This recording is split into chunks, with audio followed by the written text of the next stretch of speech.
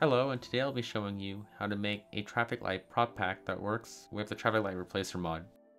First, I need some existing traffic light props to work with.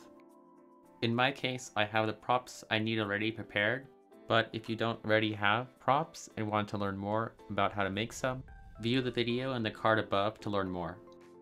So I'll first zoom into an area here in this test city I made. Before starting, make sure that traffic light replacer's pack creation helper is visible. To do that, go to the global mod settings of the game and under traffic light replacer, check to see if it's enabled. Next, click on the traffic light replacer icon on the bottom toolbar here to open the mod. I'll start off by going to the pack creator helper down here and clicking generate pack XMLs, which exports two files, one for each type of pack the mod supports. I'll click on this folder icon here to view the export location. The two files exported here are the templates for the OneSize and MultiSize types. The OneSize type is mostly meant for limited traffic light packs that replace vanilla traffic light props one-to-one. Meanwhile, the MultiSize type is for packs that have traffic lights for different road sizes and that have several variations per road size. An example of a OneSize pack include these American Bloody Penguin traffic lights, or these Dutch traffic lights where each prop corresponds to one prop of the vanilla traffic lights. And for MultiSize, example is the USRP pack. MultiSize packs can take full advantage of the mod's features, such as where it can configure different lights for different road sizes. While most of the time you'd want to use the MultiSize pack type, one disadvantage of it is that they do not support replacing mirrored traffic lights. And you can see this here, for example, in the USRP signals, where in the vanilla game there will be a prop here, but with MultiSize packs, such as this one, there is none here. So if you need that feature, currently only the OneSize pack type is supported. This might change in the future, so if something changes, I'll post an update below. I'll demonstrate how to configure both pack types. So I'll first make a OneSize configuration. So I'll first go to find it and search for the pre-made props I've made. I'll open up the template in text editor such as Notepad++.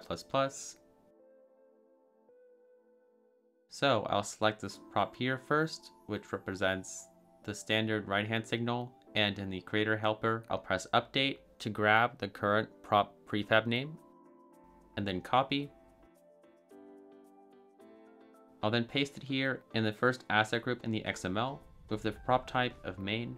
Then I'll select this prop that represents the standard left-hand mirrored signal and do the same thing and paste it here. Then I'll do it for the other two, pedestrian and signal pole. And signal pole represents the compact vertical signal. Then I'll rename the displayed pack name. Then save the file and back in game, make sure the load TLR folder option is enabled, and if I refresh the packs, the configuration should show up. In my case, the rotation seems to be off, so I'll go to transform settings and drag the angle slider while holding the Alt key to snap to -90 degrees. That fixes it, so I'll change the angle value here in the XML also to -90, so it loads this value on default. I'll then just go and reload the pack to confirm that it all works, and it does. Next, I'll make a MultiSize configuration, so I'll first open the MultiSize template file. I want to assign this signal to small size roads, so I'll press update, then copy, then I'll paste it in this field here in the XML. So next, I'll fill in the name and description fields. Asset groups of small, medium, and large are configurable via dropdowns in the mod. For example, in this MultiSize pack, the name field here is the name, and the tooltip is the description. So I'll fill those in. And next, I'll assign this prop here to go on medium-sized rows, so I'll do the same thing. And for props small, medium, large in general, I can assign multiple entries to them. So I'll, for example, assign this traffic light, which is also medium size, to medium 2. Finally, I'll assign this large size traffic light to large, and then the compact vertical signal to signal pole. I'll also rename the pack name and refresh the pack. In my case, again, the rotation needs to be adjusted to -90 degrees. I'll next check to see if every size applies correctly. Small and medium lights seem to work, but I'll also just see if the large one works by placing a road down, such as a highway. And it does seem to work, and placing on the opposite side of the stop line works too. Additionally, a customized light section also shows up, and the medium lights dropdown has 2 options. Before I forget, I'll also apply this rotation offset in the XML as well.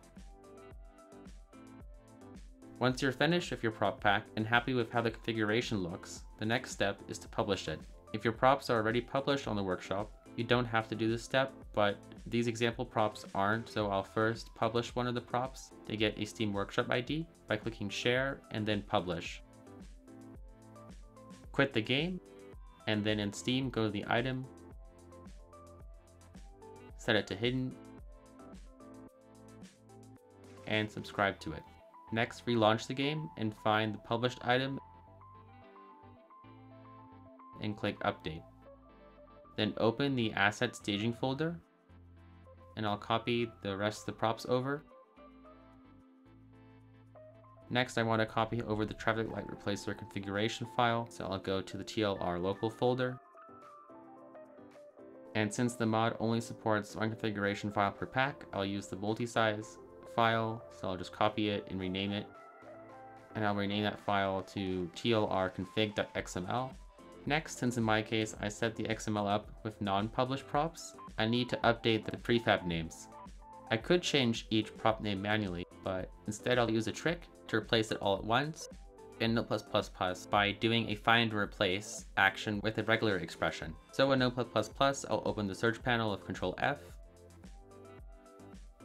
and go to the Replace tab. Make sure the search mode at the bottom of the window is set to regular expression. Then I'll paste this expression here in the find field. I'll also put this expression in the description of the video, so it's easy to copy and paste. And if you click on next, it should select the first part of the prop name.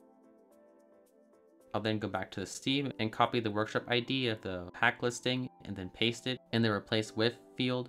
Then press Replace All, and the prop name should be updated. Finally, we can press Update.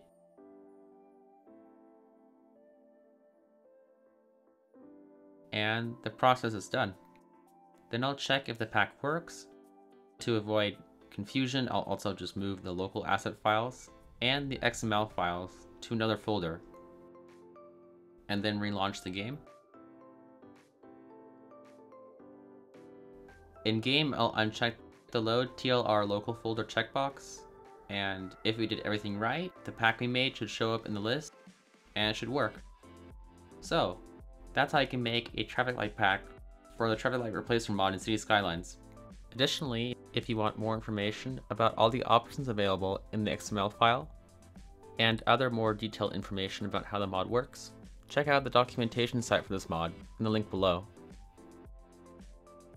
Also, if you want to see other videos I made about this mod, check out the playlist above. Thanks for watching.